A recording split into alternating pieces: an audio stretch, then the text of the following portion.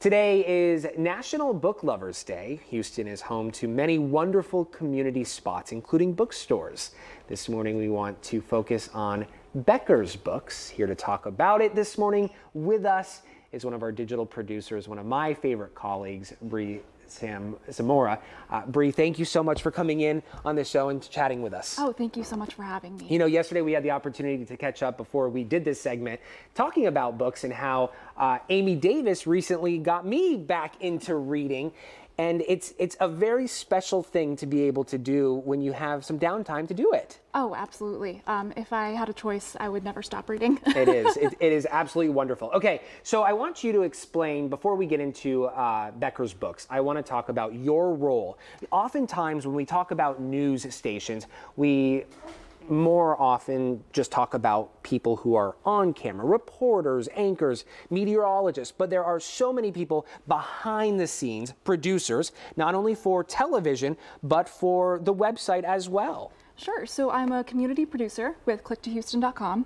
And so that means I have the pleasure of seeking out interesting community members, places in Houston, and profiling them for our readers. And you are so wonderful at it. I love your articles. This article that we're going to talk about, I promise, when you read it, it brings you there. I can imagine, I can feel what it's like walking through the halls, and that's so special as a writer to be able to captivate your readers in that way. So it's a very special article. I do want to draw your attention to the QR code at the bottom of your screen. That QR code will bring you directly to Bri's article about Becker's books, and that is what we're going to talk about right now. Yes.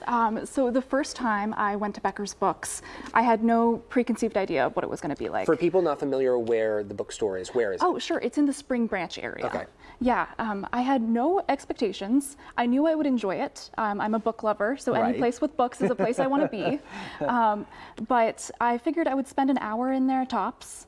That plan was completely canceled, nixed, once I walked in the door. There were books everywhere. Every nook, cranny, alcove was covered in books.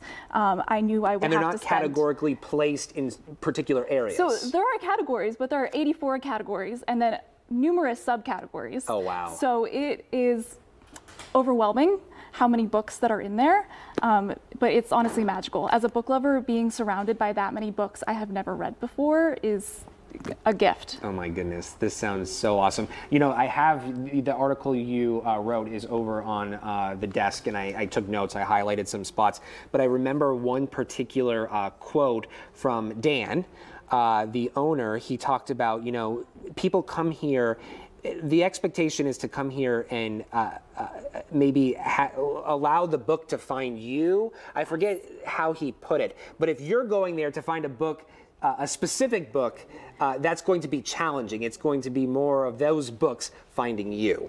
Yes, yes. At Becker's, you might not find the book you're looking for, but I think you'll find the book that you're meant to find. How many hours should you give yourself going through this bookstore? Oh, don't make the mistake I made and think that you're only going to be there for just a little while. Eat beforehand, bring snacks, bring water, expect maybe 2 or 3 hours if you really want to find those gems. Oh, I love this. Let's talk about the couple that owns the bookstore. Right, Dan and Ann, they're both book lovers. You can sense that just from talking with them. Ann is actually quite the historian, Houston historian, and you'll notice that in the bookstore, the Texas and Houston history section is just incredible, and I think that's all due to Ann. I love that. Okay, we have sound from, I believe, Dan, right? Yes. Talking about his love for books. Listen in.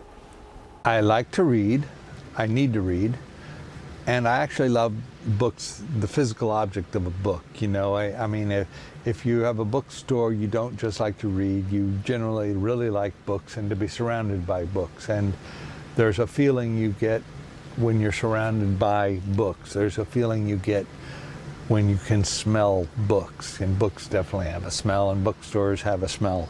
And it is, like I said, something I need, and it's also something that makes me feel at ease and comfortable. That what he's talking about is so familiar. You know, that smell. I can smell that smell. It is amazing. Oh yeah, yeah. There's nothing like the ink and pulp of a bookstore like Becker's. Love that. Okay, so I know on one of your adventures to the store, you found books that have ties to KPRC.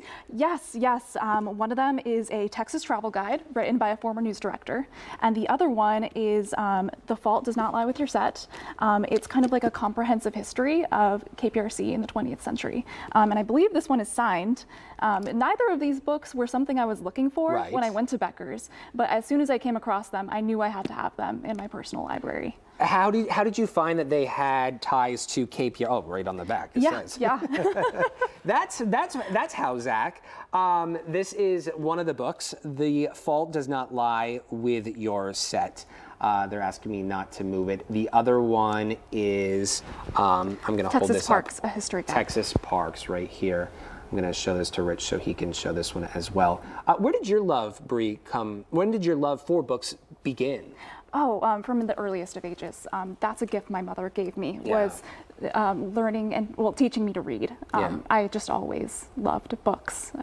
You're never alone when you have a book. In your lifetime, how many books have you read? Oh, if you had to put a ballpark figure on this. I couldn't say. I've read about 200 books in the past 2 years. Wow. If I did the math, which I won't try and do now on air, but yeah. I was just proud. I went to Bree yesterday and I was telling her that, again, Amy Davis, she turned me on to this one book. It's called The House Across the Lake by Riley Sager. Yes.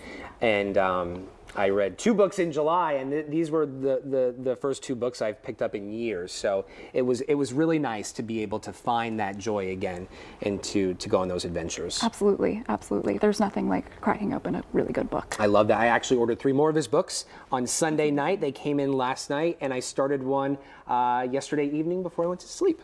Congratulations, that's amazing. So you're on a roll. I'm not feeling this one, but sometimes it takes a little time, you know. It might take a few pages to get into it, but I'm hoping it's there. Oh, I'm sure it will be. If not, we'll try another one. Okay, Bree Zamora, thank you so much for coming on the show this morning. I do appreciate your time, starting your day a little extra early. If you haven't scanned the QR code at the bottom of your screen right now, do so, because this will bring you directly to the article that Bree wrote. It is a very, very special article. You will love it. It will make you want to go to Becker's Books if you haven't already. It is there at the bottom of your screen, that QR code, and we are back right after this.